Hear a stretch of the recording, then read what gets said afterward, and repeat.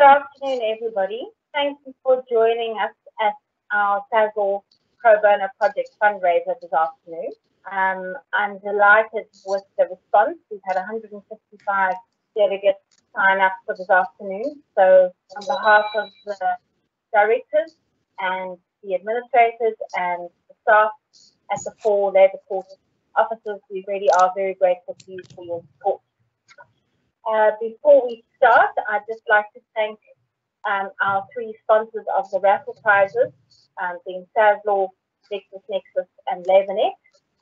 LexisNexis and LabourNet, long-time supporters of Sazor and the Pro Bono Project, so thank you to them for the donation of the prizes. We will do the raffle announcements at the end of the presentation. The draw has already been done on a random selector app by Judge Niekerk just now. So, and that was all audited, so everything is hunky-dory. On behalf of the directors and the project, I'd like to thank both judges for their time and for agreeing to present to you this afternoon on an important topic. And I'm not going to do any further introductions other than to hand over to Judge Niekerk, who will be presenting first, and then we'll follow with Judge Gush. Feel free to ask questions by typing them in the question and answer platform on me. And thanks again, everybody, and over to Judge Niekerk.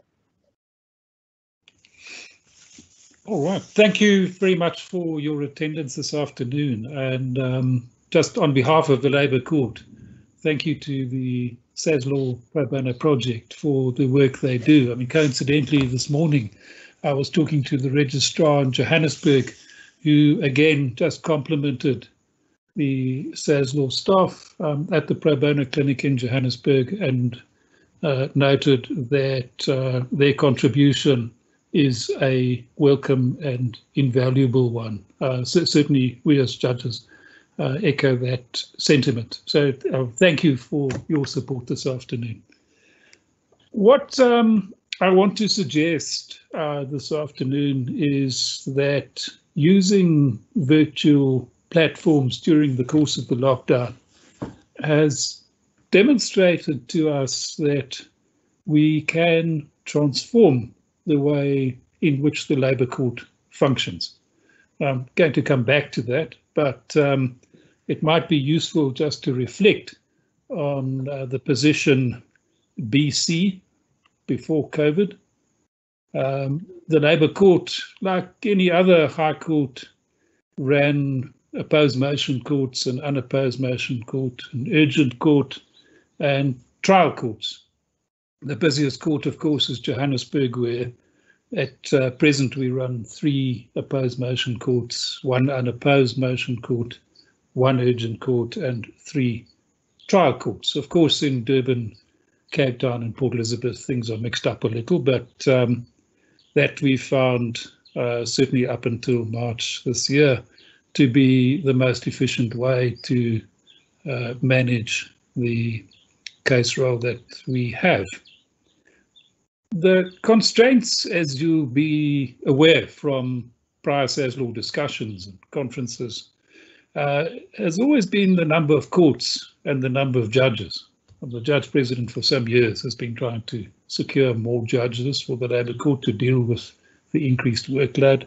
Of course, judges need courts and they need chambers, and that has always been the major issue. We've tried to make interim accommodation arrangements by, for example, using 2 courts in the Land Claims Court in Randburg, simply because we don't have enough in Bloemfontein.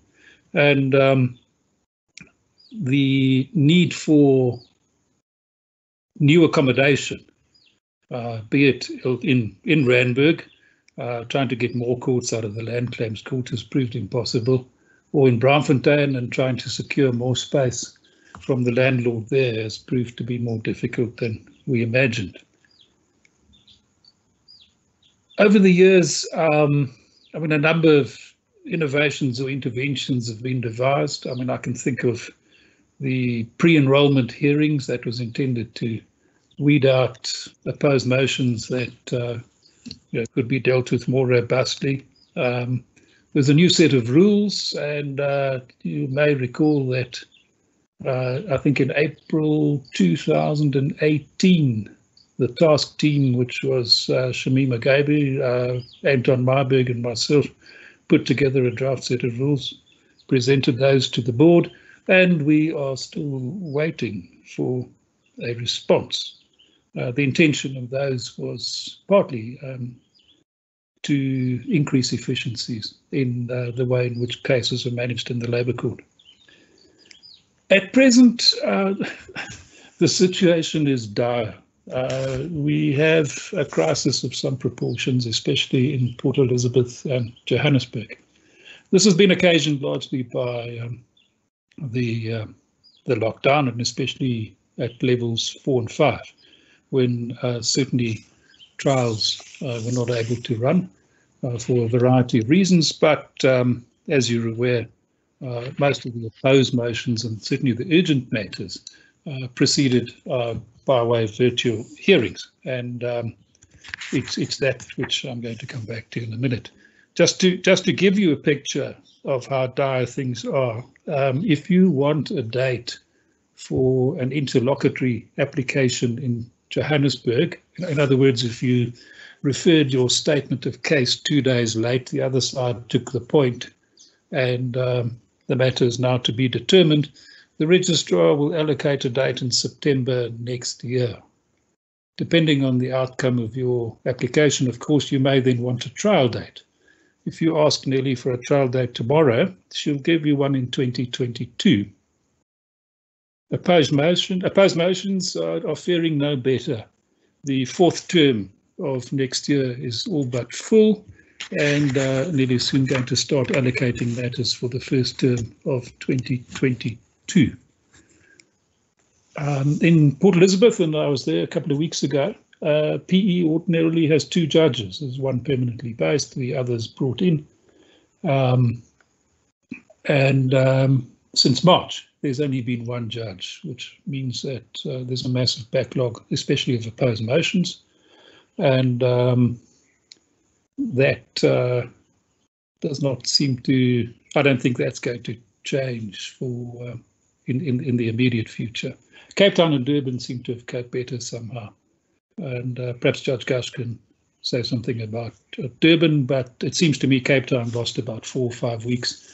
And I was told today that all of the trials that were removed during the course of the lockdown have been reallocated dates for hearing. But obviously, this is not a situation which can be sustained.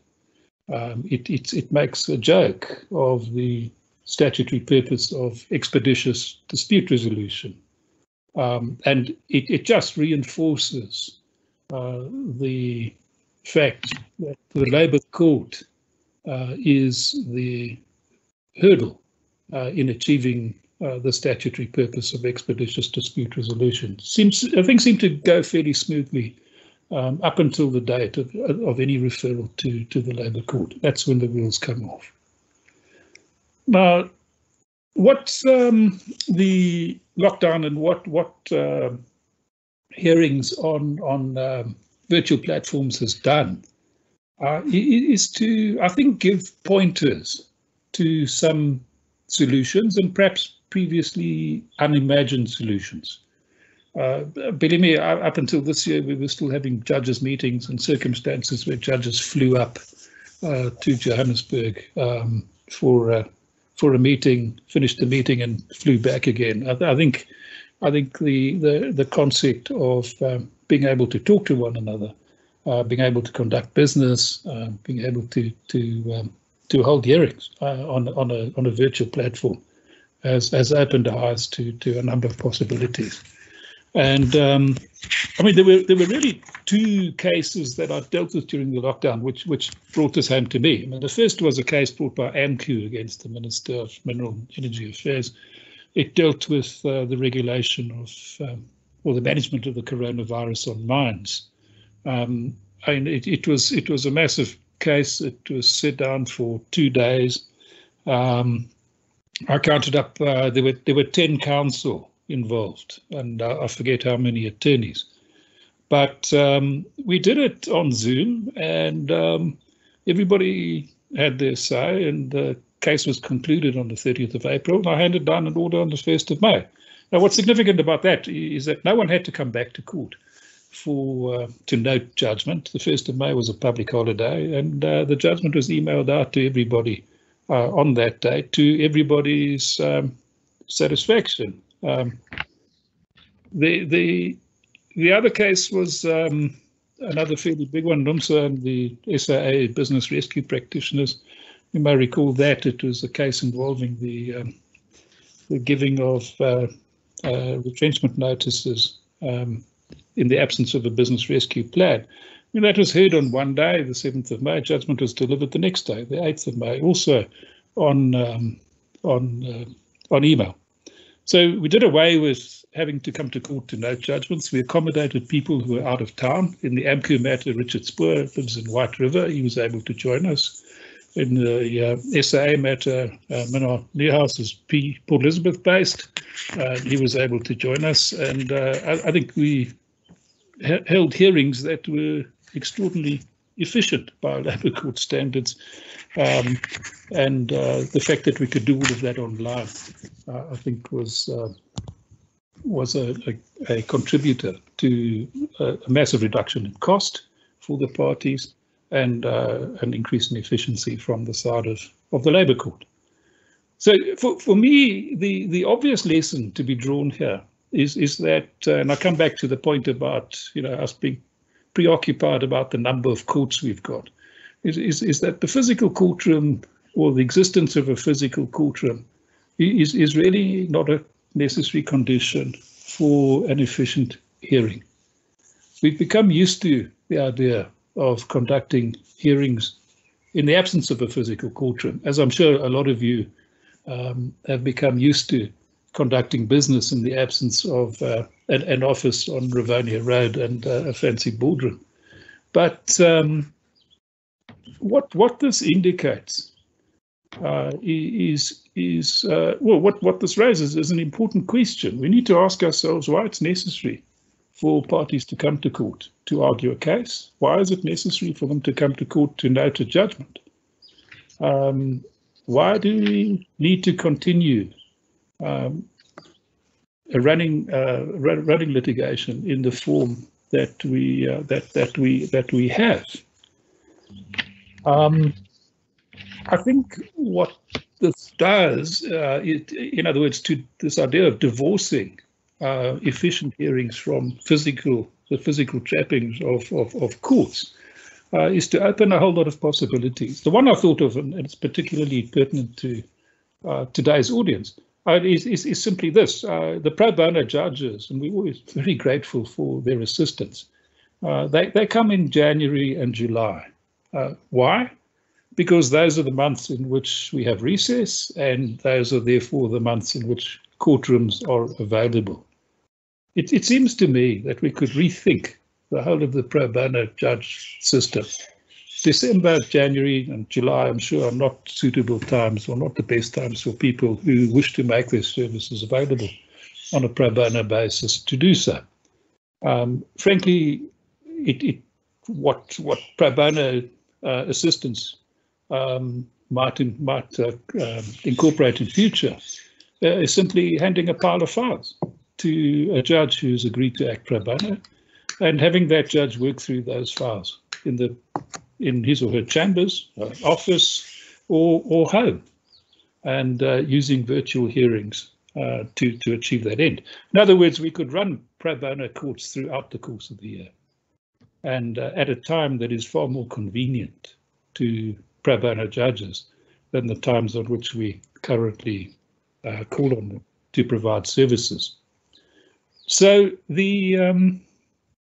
that's one example, I think, of a way in which we could, drawing on the lessons we've learned, think about how to do things differently. So the second point, or the second lesson I've learned, is that we need to seriously question the value of oral hearings. mean, I was astounded, frankly, when we gave parties the option during the lockdown of a hearing on paper in chambers without any oral hearing at all, not even a hearing on Zoom or Microsoft Teams. The take-up, again, in my experience, and this seems to be shared by my colleagues, was anything between 30 and 50%. In other words, in half the cases that were waiting to be heard, parties were happy to dispense with a hearing. They were happy for a judge, sometimes with the addition of supplementary arguments, to simply make the decision on the papers in chambers. And that, to me, given the vast backlog that exists in respect of opposed motion matters, holds out much promise. I can't see why we can't introduce the kind of equivalent of the McDonald's drive-through, a fast-track option where you can file your heads of argument in a review and say to the registrar, by consent, we're happy for a judge simply to decide this on the papers in chambers. You don't have to wait 2 years for a hearing date. You don't have to come to court to argue the matter. And frankly, in most cases, the argument presented is the rehash of what's in the heads anyway. And you don't have to come to court to note a judgment. The judgment is simply emailed to you once the judge has completed the matter. All the judge need to do is read the papers, make a decision, write up a judgment, and send out the judgment. And again, it seems to me, having regard to what I said earlier about pro bono judges, that this may be a more efficient way to approach opposed motions. So the virtual courts, then, to me, have called into question a lot of the preconceptions that we harbour about court hearings, the nature of court hearings, many of which, it seems to me, have little or no apparent purpose. I'll come back to the example of coming to note judgment. In the two big cases I referred to, in the AMCU Minister of Mineral and Energy Affairs matter, for example, if I had to hand down judgment in open court, we'd have 10 counsel, all there simply to note judgment. And as you know, when a written judgment is handed down, it's simply a reading of the order, and the parties then collect their hard copy and go home. That to me is just a massive and unjustifiable waste of time, money, and resources. So what I want to suggest to you, and I'd be interested in your comments and your questions, is that if we are to resolve the problem of an increasing demand on the labour court services and the diminishing resources, and believe me, those resources are diminishing by the day, it's clear to me that some of the lessons that I've certainly learned during the course of the lockdown may will be learned by adapting the availability of virtual platforms to contributing in a number of ways to the challenge that we currently face. Thank you. A little over my time, but I'm going to hand over to Judge Gush. Thank you. Thanks, Andre. Judge Niekerk's point about SARS law and its importance to the judiciary and to the actual system, the labour law system, cannot be understated. The SARS law pro bono system is beneficial not only to the litigants who appear in court. They probably get the best free advice, the best advice they're going to get, and it's free of charge. The second issue is the question of the pro bono judges, and both of those are an essential part of trying to keep the backlog under control. Just as an aside, in Durban, I'm told by the registrar that there are 200 reviews that are outstanding that still have to be set down. If you work out that we set down, under normal circumstances, 6 to 8 proposed reviews a week, you can work out for yourselves how long it's going to take to deal with 200 reviews. Trials, the registrar tells me he's setting down trials in 2022, and that 2021 has already been allocated. The difficulty with trials, and I'll come back to the issue of trials, because I'm not convinced that we cannot hold trials on a virtual platform. All you need is an officer of the court to be present when the witness is giving evidence to ensure that the witness is not being interfered with or influenced, and the trials can proceed. But it doesn't justify the backlog we have, but just as a matter of interest, Richard Susskind wrote a very interesting article on virtual courts and virtual hearings. He says that there are 4 billion people who belong beyond the protection of lawyers, the law, and the courts. In some countries, the backlog is staggering. 80 million cases in Brazil and 30 million cases in India. Well, we haven't got to that situation as yet, but it's not acceptable that we have the delays that we have. The SASLaw Pro Bono Committee in Durban have established an office or virtual workstation where those who do not have facilities can operate from. It's often not understood that if you're going to have a virtual court, if a virtual court is going to run efficiently, you need decent bandwidth and decent connectivity, and you need the facilities and the equipment to participate in a virtual hearing. I've no doubt that if that is extended to the rest of the country, it will assist. In Brazil, for example, they call them help centers, where parties who are going to participate in virtual hearings go to the help center, and they are then able to participate in a hearing using, in that case, the state's facilities. But the situation in Durban is that if a party, and we have many unrepresented parties in the Labour Court, if a party is unrepresented or doesn't have the facilities, they can make use of the pro bono facilities in the pro bono office that SASLaw set up. And I think that is really a step in the right direction. It's created access to the virtual hearings. I want to deal just briefly with the nature of the hearings and just look at some of the experiences overseas as well as in this country. It seems to me that the behavior in a virtual hearing is often strange. Like Twitter and Facebook, people issue statements or say things that they immediately regret and then publish apologies. Quite why that behavior occurs, I have no idea.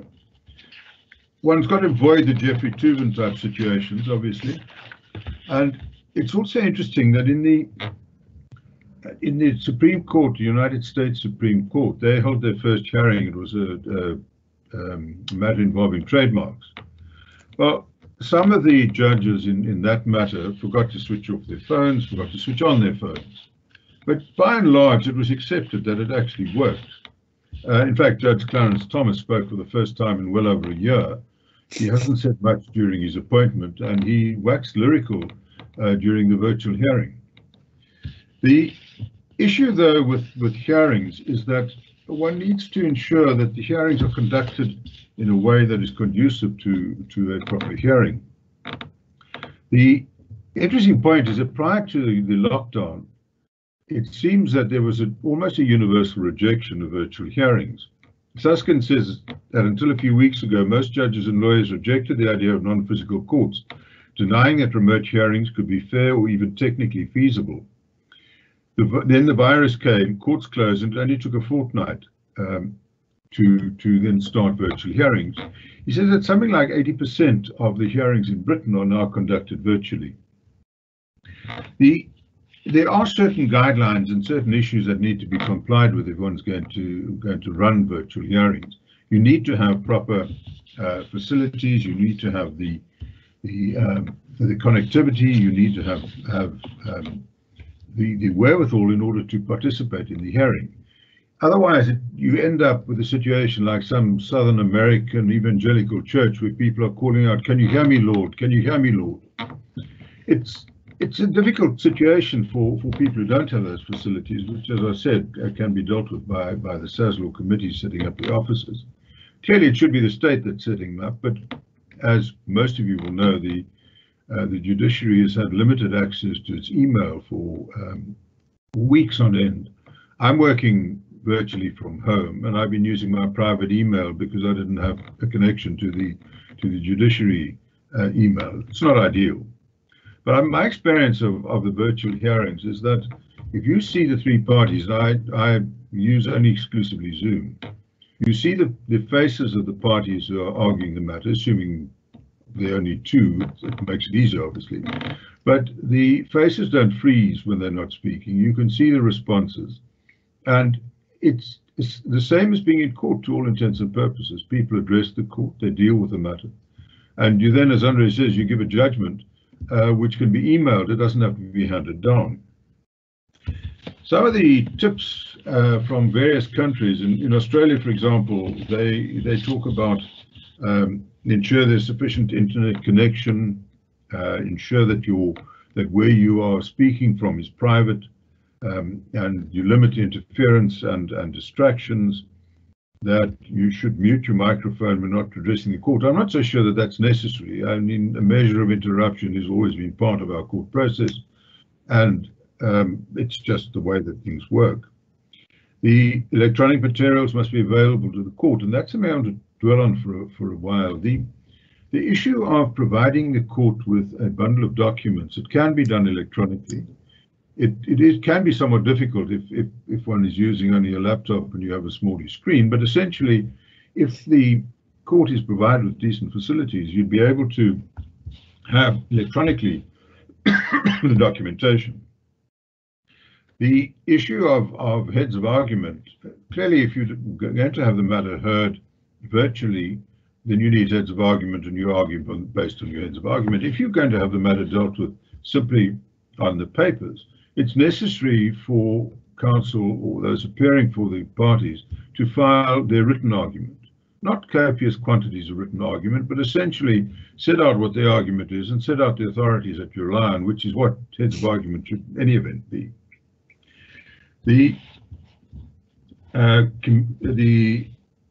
One of the other points in Australia is that the recording of proceedings, if proceedings are going to be recorded, it's necessary to introduce yourself. It's necessary that that is on record so the transcript can be accurate and deal with those issues. It's basically the same as in court.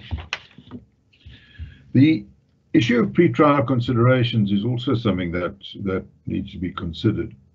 Proper preparation for a virtual hearing is necessary because you can't simply stand a matter down very easily to enable the parties to discuss issues, to enable the parties to exchange documents.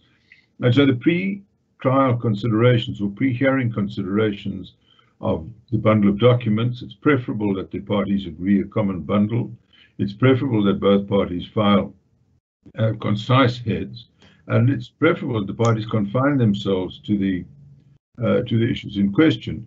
Clearly, you have to set a timetable for matters because you can't have people waiting around on some sort of virtual waiting room waiting to be heard. So what I've been doing is allocating times for the hearings to take place. And you allocate, if you're doing 4 opposed motions, you allocate them an hour apart, which to some extent curtails the amount of argument. But proper pre-trial preparation would obviate that as an issue.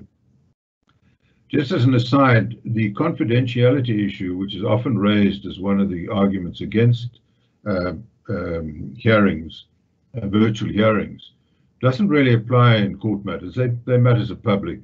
They're open to the public. It's only in arbitrations that confidentiality becomes an issue. The last issue I want to deal with, and that is the practice direction that's been issued by the Supreme Court of Appeal, the President of the Supreme Court of Appeal. It's worth looking at. Those of you that have appeared in the SCA will know what they're about. If you search it on the internet, it deals with an introduction, and then it deals with the guidelines for conducting a virtual hearing. It's worth careful consideration, and it does in fact set out what the principles of the hearing are. Just to recap, the cost savings that Judge Niekerk has mentioned are massive. This is a court of national jurisdiction. People in Kimberley often file applications in Durban. Reasons for that are sometimes opaque, but the fact of the matter is that if you have virtual hearings, it's quite possible to conduct a matter from Kimberley where the parties don't need to leave Kimberley, They don't need to incur the travel costs, and the matter can be heard in any of the courts without much difficulty.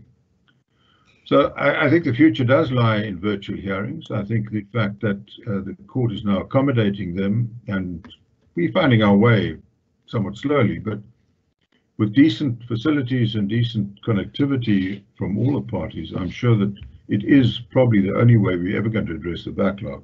I doubt whether the country has the wherewithal to appoint additional judges and to create different additional courtrooms. And I think we're going to be stuck with virtual hearings for some time. The last issue I want to raise is just the issue of trials. I know in Durban, for reasons best known to the registrar, all the trials have been extended, they've been removed from the roll. That's created a massive problem with the hearing of trials. I'm not convinced that trials cannot be dealt with virtually. I think the parties need to agree on the issues to be decided, agree on the witnesses to be called, and then set up a system whereby the witnesses can give evidence under the supervision of an officer of the court. The court is able to observe the witnesses giving evidence. You'd obviously need a camera for the witness and a camera for the counsel leading the evidence, and that's the same as in any court. So it's not an insurmountable problem dealing with trials, and I wholly endorse what Judge Niekerk has said about pro bono judges dealing with matters either on the papers or virtually. I'm sure that's the only way we're ever going to address the backlog. SASLaw has a massive responsibility in assisting in that. Thank you for your attendance.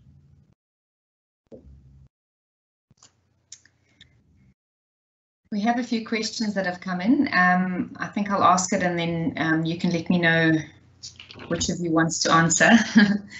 The first one is from Batandwa. How can the virtual meetings method be affected in a manner that will make courts more efficient? Post-corona, is the Labour Court more eager now to go more technological? Example, submitting pleadings online.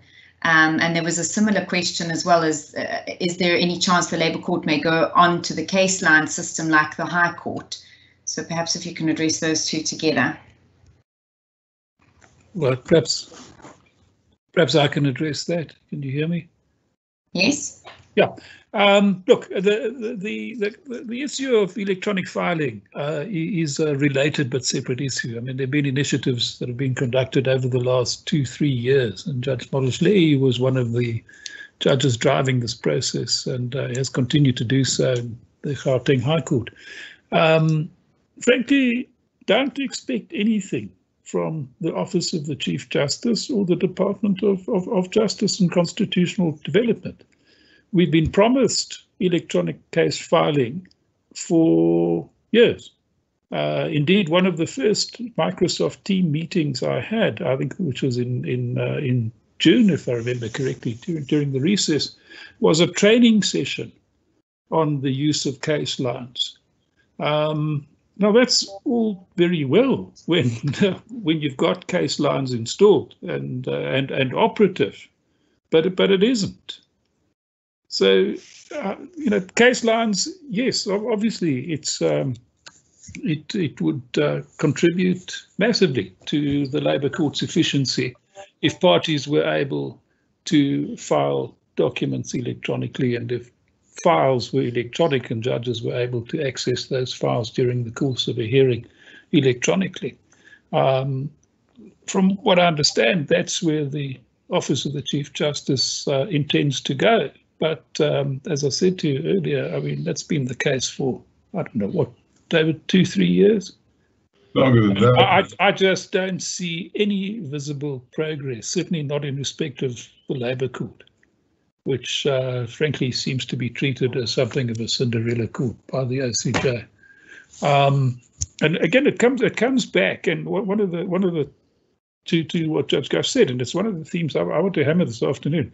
So SASLaw carries a responsibility. You are the users of the court. Oh, why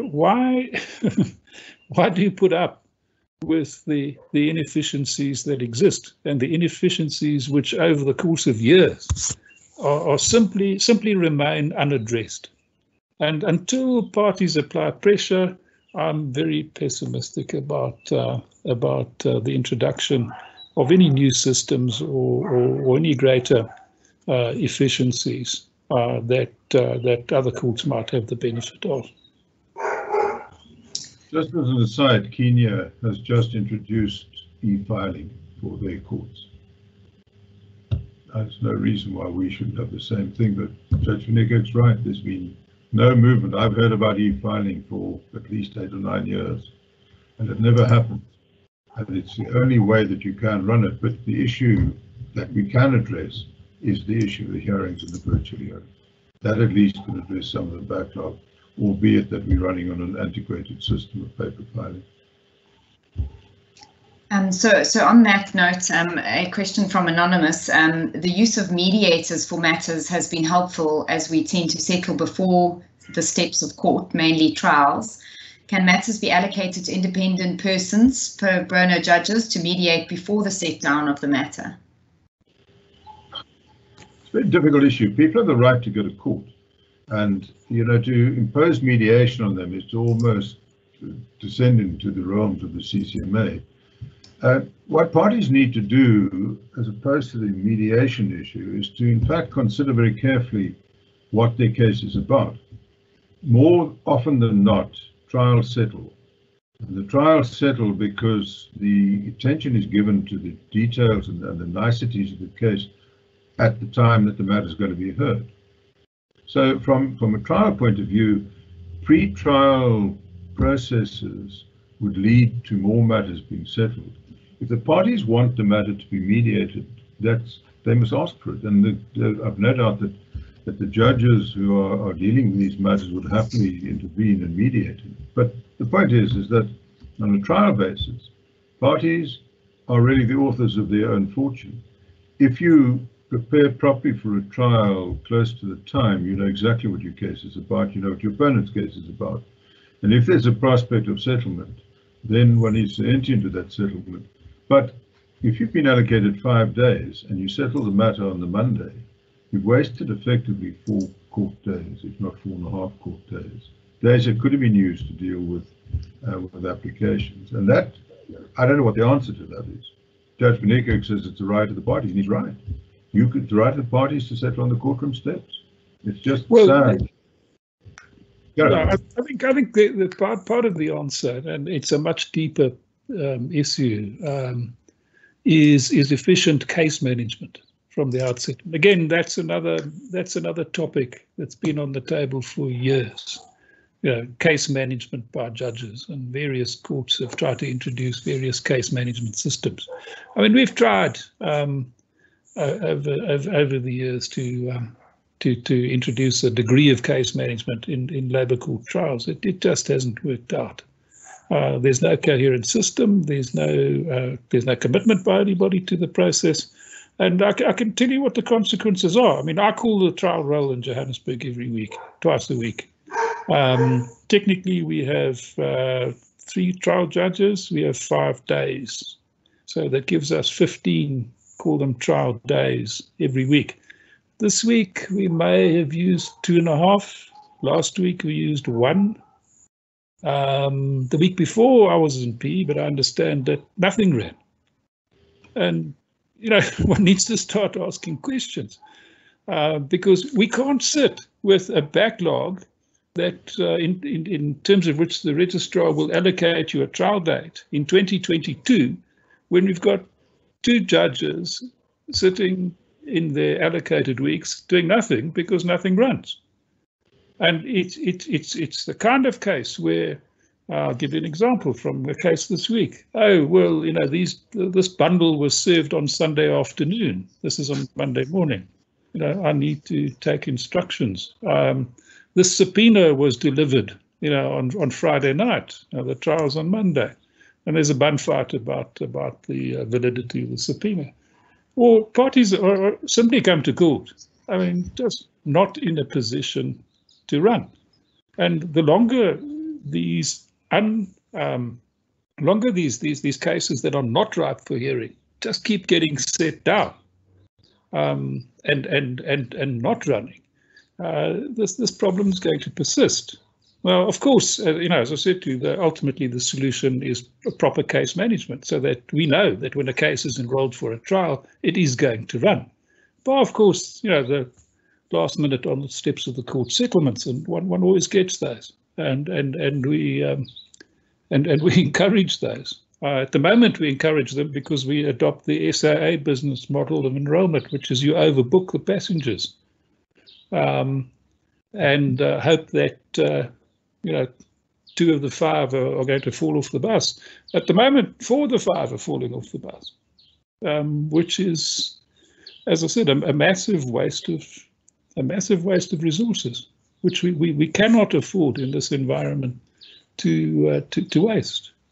So yes, a decent case management system, but us mere mortal judges are not in a position to introduce those.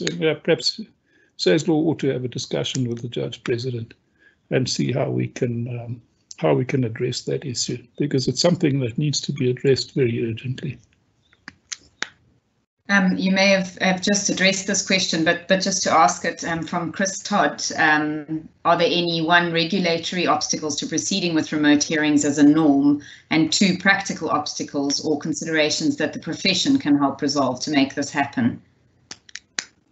Well, David, if I can chip in. I mean, ideally, I've been thinking about this, and I mean, some kind of directive I think would be a good idea, simply because that sets out some norms, and it sets out the circumstances in which virtual hearings can be sought, and I would be happy to work with anybody on the terms of a directive. But I mean, it seems to me that, again, the impetus should come from the users of the court.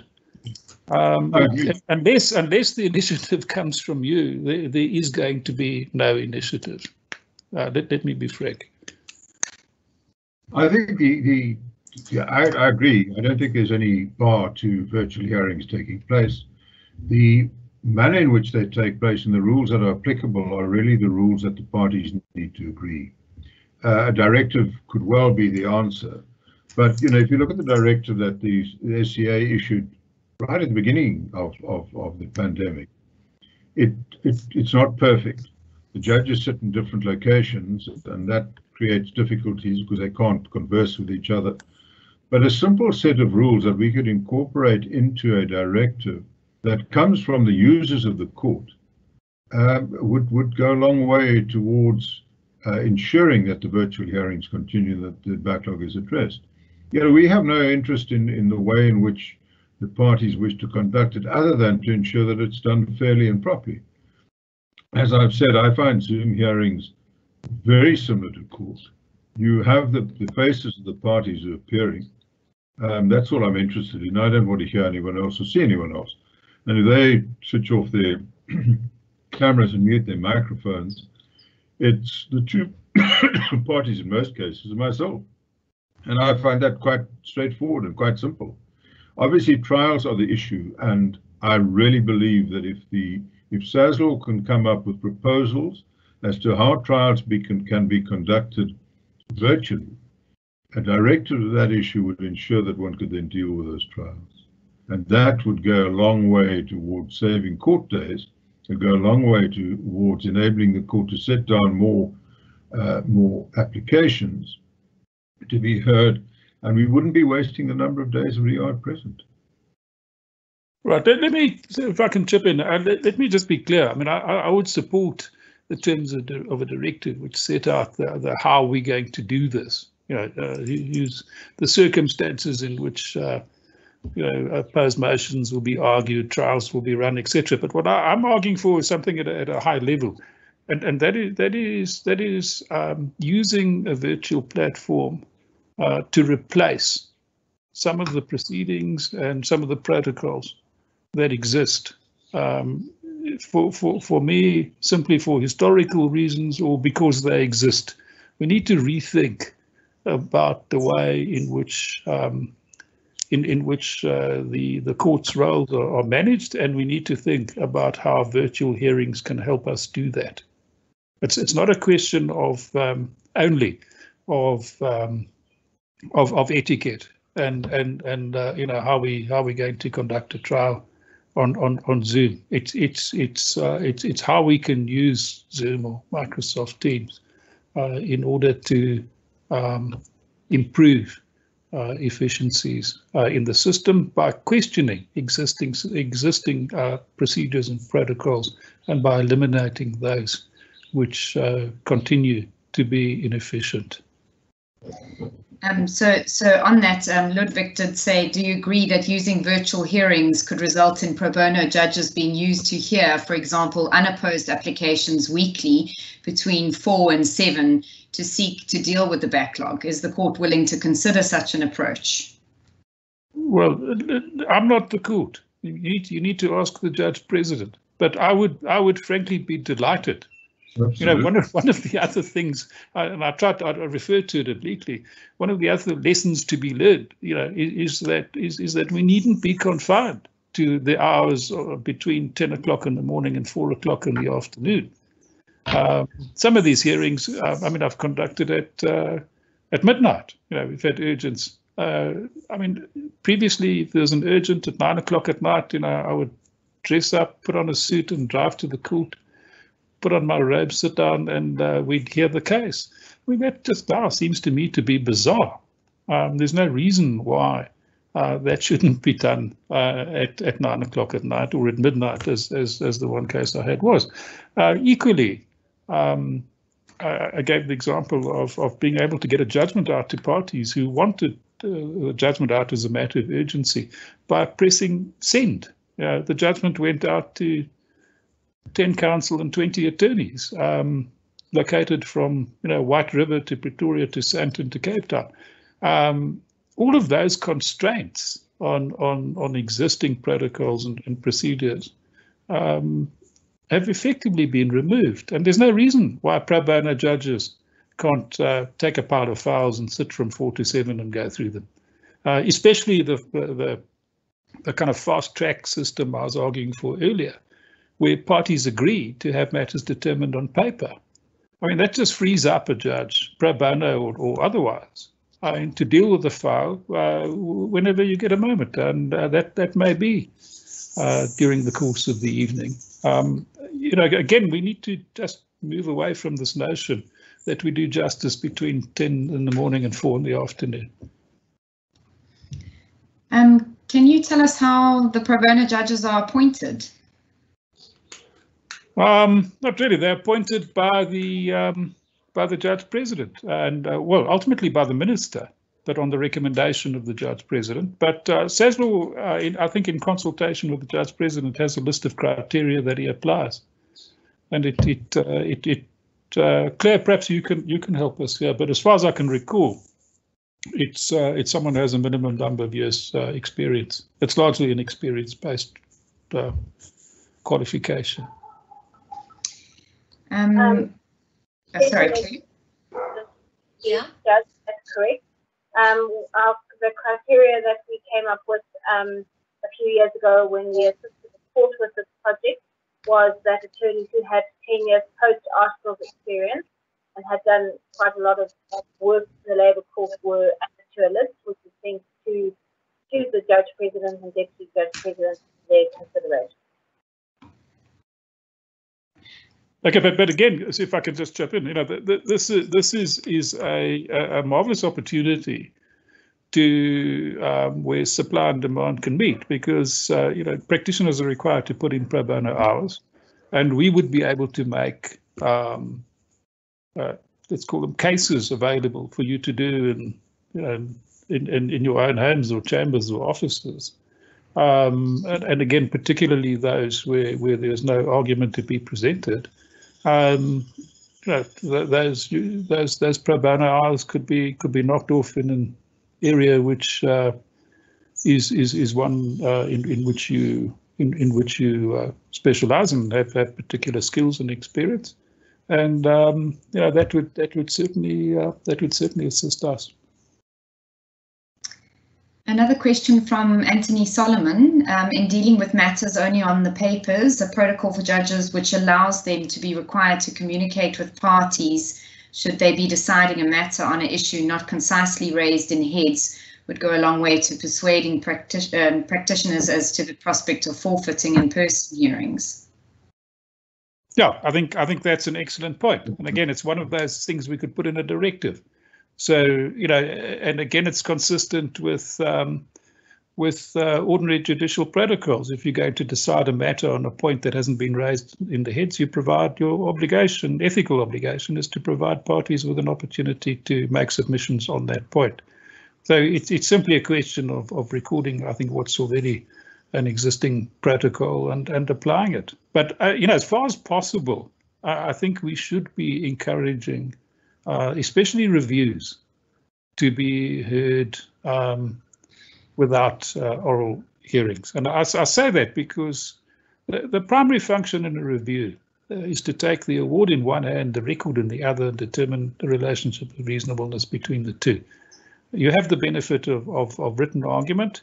And again, in my experience, I mean, oral submissions in court, there are very few cases. There are cases, but they are few where any kind of advocacy actually manages to result in a different conclusion. You know, everything's been said, everything's been recorded, and it's for the judge simply to make a decision. But yeah, you're right. Judges shouldn't be pulling out points that haven't been the subject of submissions made by the parties, or at least an invitation to make submissions.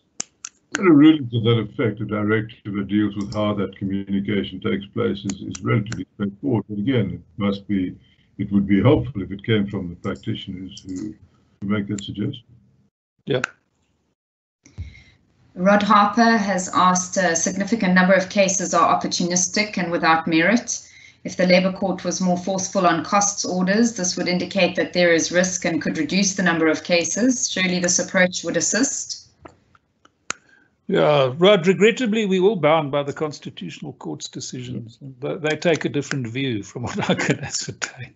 I would love to make more orders for costs because you're right. A lot of what comes into the court shouldn't come into the court. And that was one of the reasons why the old, what was called the pre-enrollment hearing system was intended to address. Just to say, what are your grounds for review? You're not happy with the award. I'm sorry, that doesn't meet the Sudumo test. Your case is dismissed. We don't have the capacity to filter out cases. People have a right to come to court.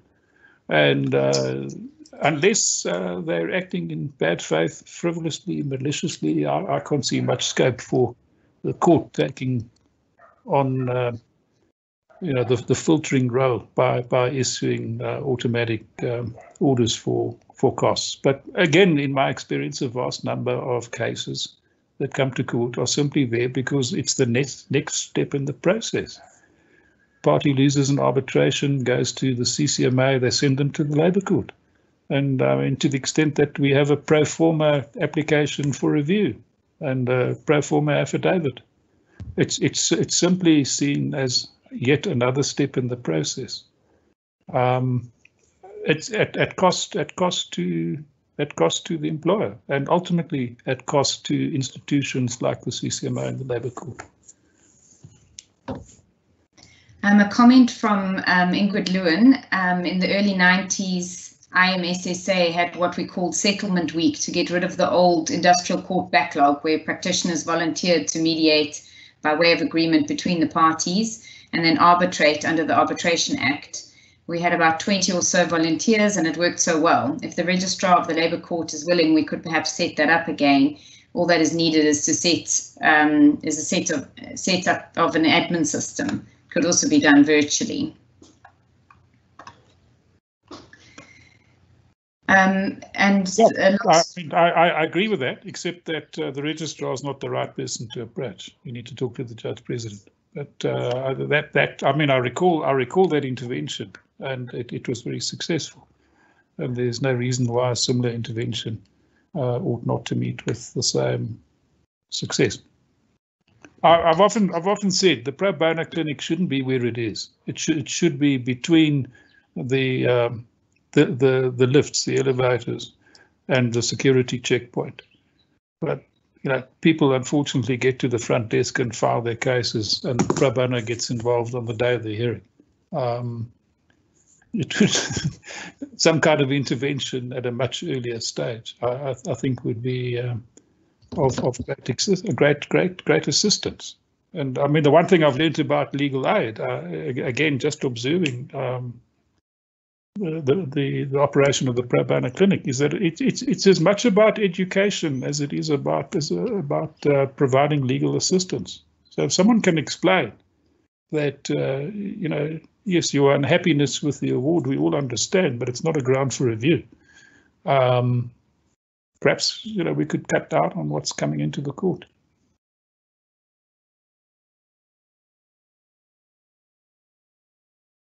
A last question from Chris Todd. What are the main reasons why case management for trials hasn't been effective? Would it be possible for judges to take a more active stance towards early case management? Because I'll come back to the same point I made earlier. It's not for individual judges to apply a case management system. It requires some sort of intervention from the top. It's hard as an individual judge when you get allocated your file on a Monday morning and someone says, here's your trial. Effect any case management. You can try and mediate, and you can try and make suggestions that perhaps the merits are not as strong as the applicant thinks. But a systemic case, a system of case management, and that's what's required, needs to come from the top, and it's way overdue.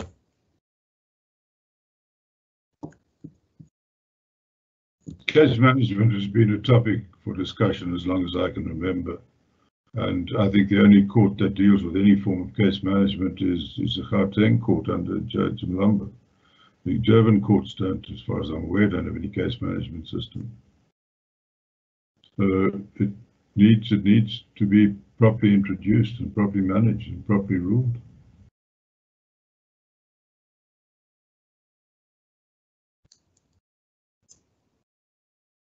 All right, anything else?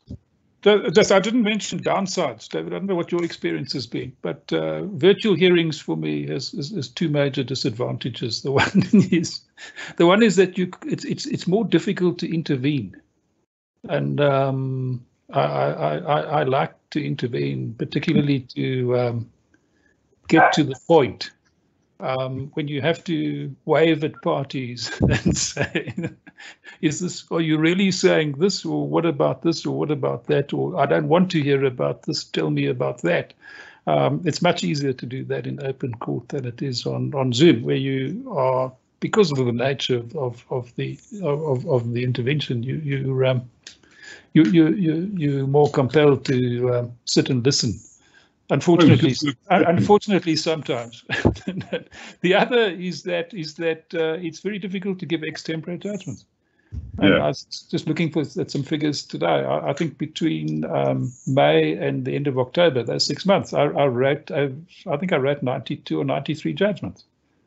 And ordinarily you would just give an extempore judgment in court, but it's hard to do that on Zoom.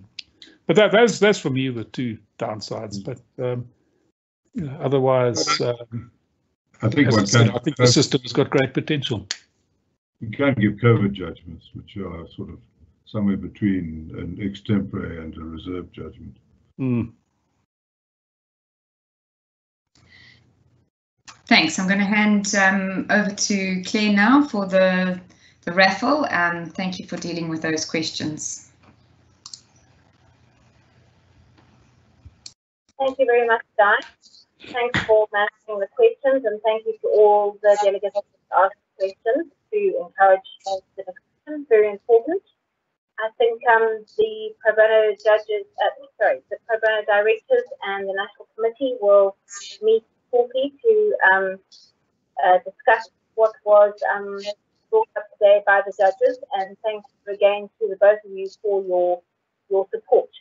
Before we get on to the raffle prizes, I'd also like to just take this opportunity to thank the attorneys who participate in this project all around the country, and for being flexible and agile and responsive during the COVID time, when we transformed the project from physical to online. And we have a hybrid kind of approach going at the moment in Johannesburg office particularly, and it's actually working very well, and we're managing to cope with the number of clients who are coming into our offices, and as you can imagine, that number is only just increasing. So thank you again to the attorneys and to our sponsors, Weber Wenzel, Clifdata, Bowman, please support the project, and LexisNexis and LabourNet for the prizes for today. So as I mentioned earlier, for those who weren't online, Judge Benitez used a random selector app on his phone, and various numbers were drawn. And I'm pleased to say that the first prize, which was the LexisNexis ebook called Litigation Skills for South African Lawyers, that prize was won by Tracy Van der Koff from Baker McKenzie. Then the next prizes, which are 3 take-a-lot vouchers, have been won by Adil Patel from Clifton Hofmeyer, Neil Phil from Fasken, and Richard Madden from Writers Init. Sazor has kindly donated 2 Net Storage vouchers, and those have been won by Advocate Peter Kern from the Eastern Cape Bar and Leon Pretorius from UASA. And the last 2 prizes, which is free attendance at Sazor seminars and webinars in 2021, go to Michelle Jacobs from Jacobs and Associates in Port Elizabeth and Sandile July at Worksman's in Johannesburg. Thanks everybody for your time. Anything else from the 2 judges before we close off? Just thank you, Sazlo, and keep up the good work. It really is a very, very helpful and very good initiative. Thanks, Judge. Yeah, and just from me, again, we started out here, but thank you very much indeed for your support. It is really valued and an essential component of our functioning. Thank you very much. And just to reiterate, I think what David was saying earlier and what I've been trying to say is that I think if we have to take advantage of the opportunities that have been made available to us, and I've tried to sketch a few, it really is up to SASLaw as users of the court to come and push for those. It's hard to do it from the inside, as I've discovered. Thank you, Judge. We hear you. And the project turns 10 years in February, when we started on the 4th of February 2011 in the Johannesburg office with our pilot project. And we look forward to another further 10 years and hopefully finding a way to assist the court in being more efficient. Goodbye, everybody. Be well, take care, and all the best for the end of the year. Thank you. Bye.